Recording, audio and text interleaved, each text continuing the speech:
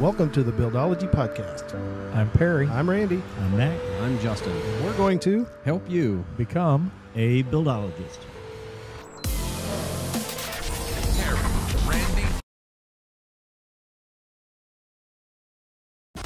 I can't do it. Okay. We'll do it live. Okay. We'll do it live. Do it live. I'll write it and we'll do it live. Thing sucks. That never gets old. That never gets old. Oh, you gotta love Bill O'Reilly. Imagine, see how much hair he had back then? I know, it's crazy. amazing. Yeah. All right, guys. Welcome to episode number 6 here. I'm going to make a quick camera correction here that I saw. So you guys get us started and kick us off. So we're live, but I'm cut off and Perry over there is in full camera here. So we were all watching the intro as that was going. So Perry, why don't you get us started here with this week's topic? talking about the hidden cost, the things that people don't recognize or they don't acknowledge, I guess I should say, whether you're a realtor, a developer, a builder, or just a consumer, that you don't think about the hidden cost when you're buying a home. The easiest example is something, as simple as landscaping. You go into a community, and that community has requirements for landscaping. It may be a budget, it may be a plant count, it may be something as simple as as irrigation. They may say you have to have an irrigation system, and it'll tell you the number of stations. But if that's not disclosed to you, then that's something that'll surprise you. It could be simple as fencing. Yeah. Is it split rail fencing? Is it cedar fencing? Is it wrought iron fencing? There's a significant difference. And Randy, you know the difference in those costs. How big of a swing is there between just a standard 6-foot cedar fence and yet a decorative wrought iron fence that may be on a golf course or on a lake? Well, you're talking as far as linear foot cost goes. I mean, they can range. There could be a big swing of $4 to $6 to $10 a linear foot, depending on what material that you're putting in. Yeah. So if you think about $10 a foot and you're running 100 linear foot of fence, that's $1,000 that you didn't know about when you bought. You thought, I'm buying on the lake and I'm paying that lot premium and I'm excited about having that view. And then you find out that $20,000 expense becomes a $30,000 expense because of the additional fencing, additional landscaping. That is true. And not only that, but I mean, if you did your budget, you created your budget 2-3 months ago, and you're looking at doing a 6-foot cedar fence today, the cost, again, with the rising prices that we're seeing, especially in lumber right now, absolutely incredible. And the only way you get around that, or you can avoid that, is having a contingency fee built in. Yeah. And that way you've got some room. You've got some room to be able to negotiate. But then you think about things that you don't even see. How many communities do you go into where the community, the CCRs or the HOA, they require that you put rebar of a certain size in the sidewalk? You don't see that. You don't benefit from that. All you know is that there is a sidewalk. The alternative is wire mesh, much less expensive. Yeah, I'll tell you from personal experience on one of my biggest ones that I've seen is like HOA fees when you get in there.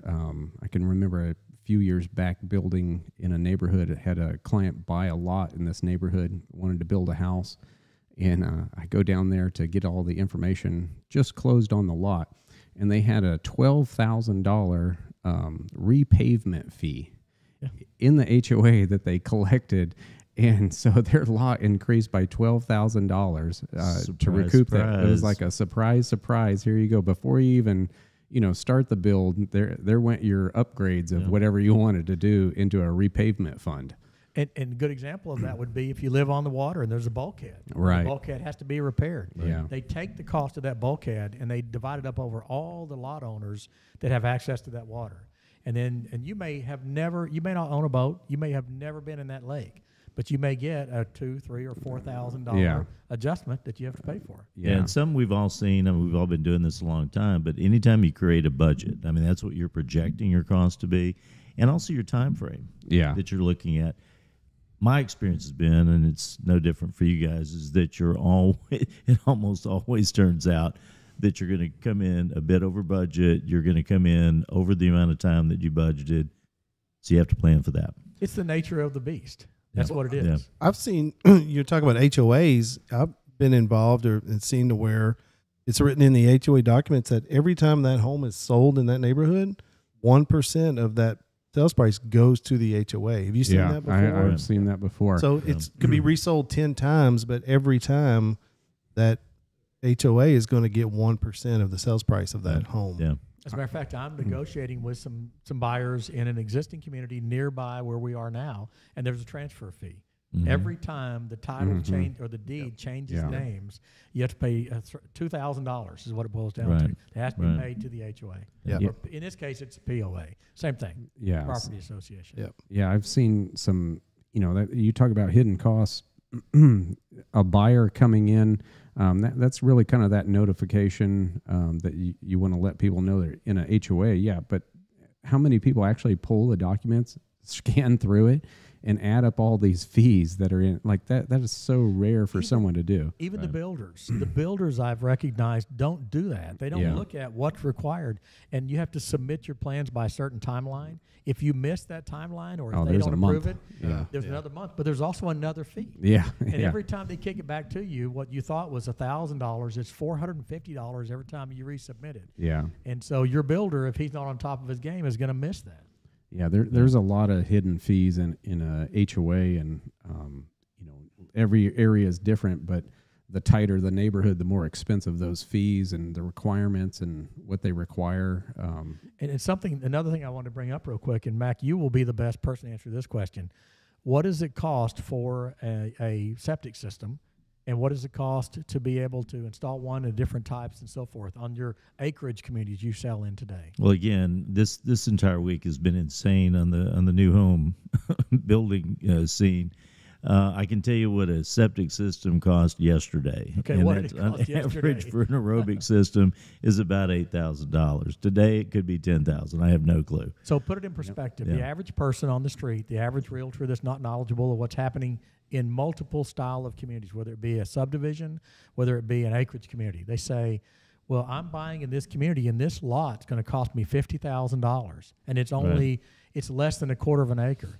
But I can go out to this community out here in the country and I can spend $40,000 and I can get a full acre. Yeah. And then you have to add on to that the septic system. You have to take down the trees. You took down some trees today at your home. I did. How much did that cost you? I personally didn't. 3 tall pine trees. We had the stumps ground, and we actually had some roots that were kind of peeking up through. Randy said grinding stumps. Grinding stumps, Yeah. But it was just south of $2,500. $2,500. Okay, so now that $40,000 lot that you say it's an acre lot, I'm getting a better deal. But you spent $8,000 on the septic. Now, if it's $2,500 for how many trees did you take down? Just 3 trees. And you're in the business, so you probably got a good deal. So the average person, if you're taking down, imagine you're taking down 30 trees. Yeah. No, it's a lot. Well, and you bring up a great point, Perry, because the site development side of it, you've got basically 3 components that go into the total price. You've got the land cost, and it is whatever it is. And then you've got the actual construction cost, and then you have site development. The first 2, you can pretty well define those. It's the third part where the variables come in, just like you said. And then take it one step further. Let's say for the developers that might be listening to us and the people that think they want to develop a few lots. They say, I saw a 5-acre tract, I can put some lots on it, and I can sell those lots. Okay, obviously we talked about sewer. Where are you going to flush the toilet to? And they say, I'm going to buy outside the city so I save money. No, now you have to put in a sewer system. But think about the streets, the paving. Is it concrete? Is it asphalt? Is it a rollover curb or is it a standard curb? So from the builder's perspective, are they having to pay for a curb cut? And from the developer's perspective, what's the underlayment required? What's the underpaver? Right. Yeah, if it's an open ditch area, who's going to put the culvert in? What size? So they can all make a big difference. So what we should consider in a future episode or a master class is giving a checklist, giving people the knowledge of so they can be educated when they go into a buying scenario and they know what to ask for, because you'll discover what the hidden costs really are. Right. So let's ask we've got quite a few people on YouTube and Facebook right now, so let's put it out there and just see if they have any questions in regards to outside the normal type of fees that someone might run into in an industry that, because I can think of like a million different things that come in. I was even thinking, I used to do some like in-town stuff where we'd go buy a old house, tear it down, and redo it and stuff like that. And you think for a minute, and you're like, "Wow, great! I'm not in an HOA," and you've avoided all that stuff. We got one time we were in a historical district and had to meet the historical requirements. Tore an old house down, and you get in there, and now you're in big trouble. You just build a new old house there. Yeah, we built a new old house. Well, that's kind of what the market wanted, and that it was a nice thing. But there's a lot of extra cost, and so that was kind of not an HOA, but like a local government type deal. I can tell you a personal experience downtown Houston, buying a lot that ended at the end of a cul-de-sac or at the end of a dead end. The sewer didn't reach the dead end. It stopped at the intersection. Yeah. So the city said, you're benefiting by extending this street further down. So you have to put in the manhole to our specifications. Yeah. And it's only going to cost you $40,000. Right. Now, who budgets for that? Yeah. Yeah. How do you even know? And then, of course, they charge you the permit for that, which was another $12,000. Right. Well, exactly. The way to avoid that is to do your research, do all your planning up front. Bingo. If you know the questions to ask, if you're an educated buyer and you know what to ask up front and do your due diligence, that's what we call it. And another great point, too, is a recent project that I was involved in is that, at first blush, it looked like this project was in the county, very limited inspections involved. But once you start digging in a little bit, making a few phone calls, you find out it's in an ETJ, extraterritorial jurisdiction. You might as well be in the city. You might as well be in the city. Yeah. So a few more phone calls, and you find out, hey, I've got all these inspections I got to deal with. And, again, all the fees that go along with that. So, better do your homework. And these builders that are used to building in a subdivision and they know what their costs are and they have one superintendent managing 10 homes, all of a sudden they're building in 10 different ETJs, 10 different counties, 10 different locations. They have 10 different rule books. Yeah, and that's something we can definitely help a lot of investors and a lot of folks that are out there that may not be familiar with that. We've been there. We've all been there and done that. Yeah, because when you get into like flipping houses and stuff like that, you don't have a preset. You're going to pick up a deal this part of town, that part of town, and it's not just the property that you're flipping. It's getting all the things that go with that property. Like I said, tell you on flipping a house, for example, when you tear into a wall, if you take down a certain percentage of the wiring, you have to now meet the current electrical code. Yeah, and when you do that, now you're pulling out wires that you didn't intend to pull out before. Right. Same thing with plumbing. Same thing, of course, with air conditioning. Yeah. If you're trying to rehab a house in the 60s with plumbing back then, with plumbing today, with cast iron, you're going to want to rip it all out. That's right. Switching from one to the other is not a pleasant thing. So, but if you think about it, how many homes have you been into where you're starting on one side of the house, but because you met that percentage of changeover, now the electrical inspector comes in and says your box doesn't fit code anymore. There goes your entire profit. Everything down. We've got a pretty good question here regarding solar. Is the initial investment worth the home energy savings over time? Are many home builders even interested in solar, or is it still not a mainstream option? If not, do you think it will ever become a standard in homes? I think that's a fantastic question. Great question. And the answer is it mainstream? It's not mainstream yet, but it's one of those things that's on an S curve, and so it's happening in the market. And the transition is in place. We're just not in the point of the curve that where you look around and you see it on every home. Now, if you went more West Coast, you're definitely going to interact with it a lot more. But in South Texas here, we get plenty of sun, so there's nothing stopping us. I would say the electric companies that are, providing us electricity are a little slower to the game than what happened in the West Coast, where they have, you can push power back. And that's really the thing. If you're not trying to push power back, that means you have to have a battery, and then your cost goes up over time. Not your cost goes up initially because you're buying all the batteries. It's called net metering when they allow you to push it backwards. And so it's really just power company to power company. Are they going to allow you to push that meter back? And that's kind of a local. You have to get that answer first, and if they don't allow you to push it back, what you're doing is trying to get the solar and charge up a battery and then use it off of there, and then that will get expensive because you're trying to store enough for the whole house to do it. But as far as we had this conversation, I think it was like episode 3. We did. As a matter of fact, there was something on the news about a gentleman in Southwest Houston, Sugarland area, that had the Tesla battery packs on his home. He said it cost him about $35,000 to $36,000 additional cost. Right. His utility bill was $20 a month. Yeah. So let's be conservative. Say that he's saving $300 a month in his utility bill. Over a year, that's $3,600. Right. So that's 10 years is the payback. Yeah. So the answer that I would give to that question is, how long do you plan on owning the property? Yeah, and my thing is that's 10 years of the payback, but you also did something that increased the property value of your home that you won't get 100% return on. But when you come to sell that home and you have a $20 electric bill and the competing house doesn't have still has a $300 bill, there's going to be some value you're going to get back for that. So I'd say the payback is even quicker than that. So it's probably in the 6 to 7 year payback period of what you're going to get. You just won't realize that value until you sell that house. And of course, hopefully he got testimonials from every person that lived with him for that entire week. Because he said every neighbor on the street was in his home. He was the only one that had power on the street. He's the only one. And so it served that he didn't go out and spend $10,000 to $15,000 on a backup generator either. Correct. Right. So he has that. And, I would say when it comes to selling his house, that would be the one feature. There's a market there that wants that. If you're the only one that has it, that house is going first.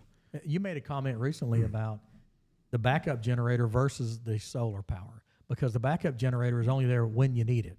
Solar power is there every day. Every day. Right. And so you're getting a daily return on your investment there instead of that time when you need it, when you have to have it. Right. Well, I think talking about going mainstream, I like you said, I haven't really seen it go mainstream, but I also don't see a lot of education on it either. Any builder that is of size and of volume is, if they're offering it as a luxury upgrade still. Right. Kind of almost like a supplemental versus, it's the extra you need when you need it type thing. But I think there's just not a lot of marketing toward that on a mass scale. Yeah. So I don't know if anybody even knows all the, what questions to ask, because it's just not presented very much. Yeah, the problem with it is right now is it's one of those things that a buyer has to go out into the retail market and grab a contractor because the pieces that you need to it. So they're going on top of a roof. So someone has to deal with a roof. Then you got it on electrical deal, and then someone to buy the actual bits and pieces of it, right? So it's kind of an interesting trade when we look at it from the building side of it. To us in the home building world, that'd be 3 different trades. And so I've actually talked to our electrician on a future project that we're looking into some solar stuff. And I think there's going to be a really big market for a builder that brings it in on the wholesale side, that works with an electrician that hands a product off to the roofer while he's up there installing the roof, because they're super easy to install. They're, very, very easy. They're not like they used to be where you had to do all this complicating wiring. They literally just plug one into the next. It's, like a child-proof connector, like a black and white wire. Click, and you just string them all together, and then they string a wire down, and then the electrician handles that. So there's no reason the roofer couldn't get on the roof, do the installation, leave the wire coming down. The electrician shows up, installs, does the connection, and it would be a pretty minimal fee.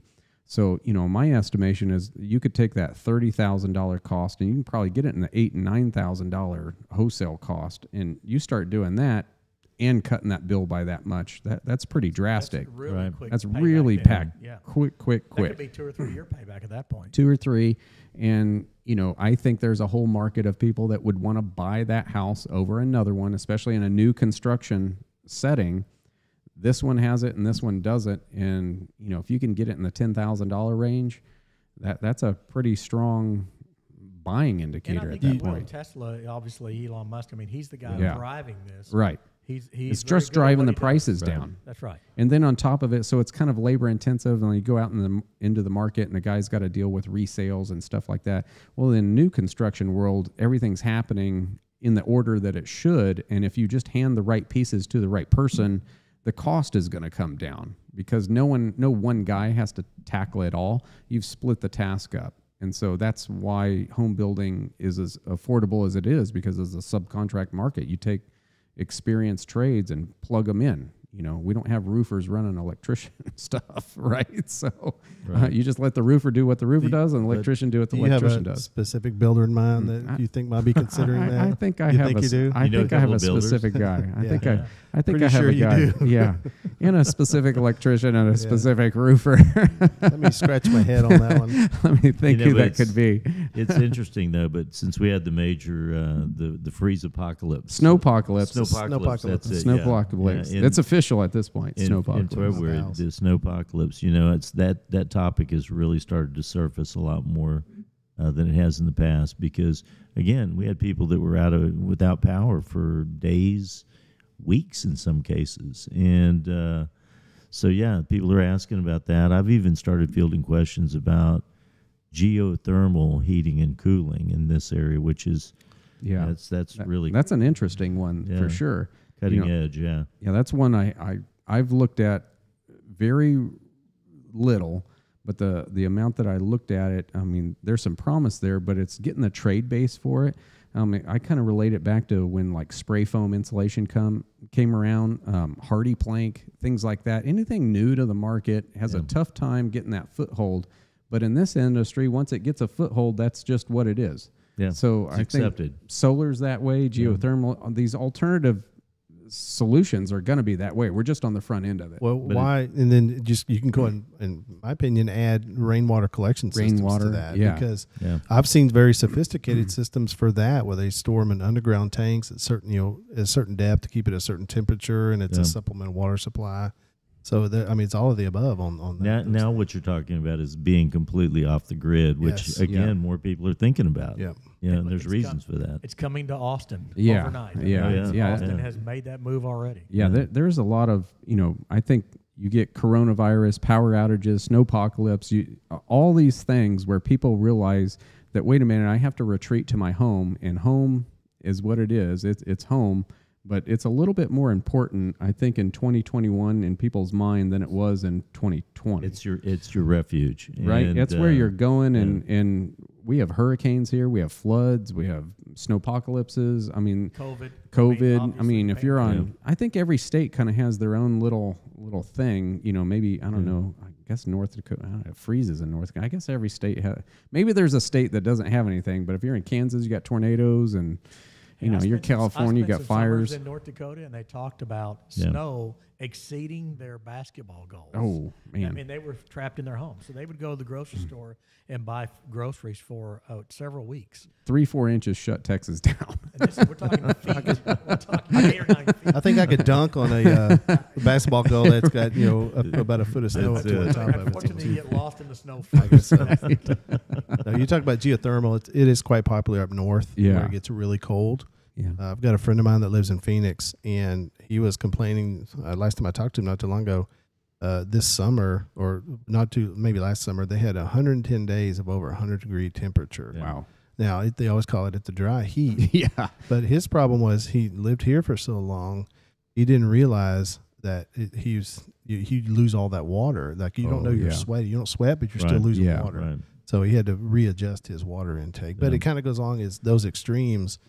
I was thinking rainwater collection down here. Just if you can keep it a bucket out of the floodway systems when we get those rainstorms in and collect it, that just helps with the overall deal. Here's an interesting fact that Elon tweeted out.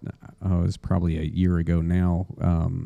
I think it had to do with when he was releasing like an update to a Tesla battery or something. And I think I probably have the fact wrong. I'm gonna double the size, but I think it was a 1 mile by 1 mile. But let's just say he basically showed a 2 mile by 2 mile. If you took a 2 mile by 2 mile area of Nevada and covered it in solar panels, that's all we would need to power the United States. And I mean, you think of that, and you zoom out and you look at that from space. That's not a very big area, deal, right? Yeah. So there the ability is there. So if you start talking about putting solar panels on people's roofs, and there's a lot of technologies out there where the glass is a solar panel and you can still see through it, and you start doing buildings downtown with the surface area and stuff. I think it's something that's coming. It's definitely coming, and as a builder, investor, it's stuff that you got to have your radar open to. There's just too many changes that if you're not paying attention, you might be putting a product out there that no one wants.